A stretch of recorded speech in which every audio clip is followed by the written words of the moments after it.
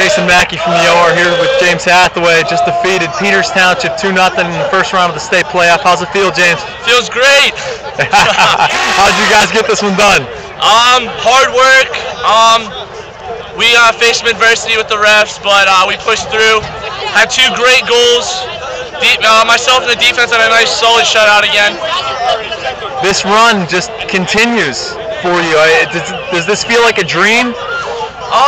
To an extent, yeah. I'm not gonna lie, I'm not as excited as we were last time we beat them or on Saturday, but it definitely feels great to win and advance to Saturday, who we play Upper St. Clair. For the second game in a row, you had to stop a penalty shot. How difficult is that? It's fairly difficult. One of my teammates told me that the percentages is like 22% chance of saving it, and I've saved 2 in a row the last 2 games, so I must be pretty lucky.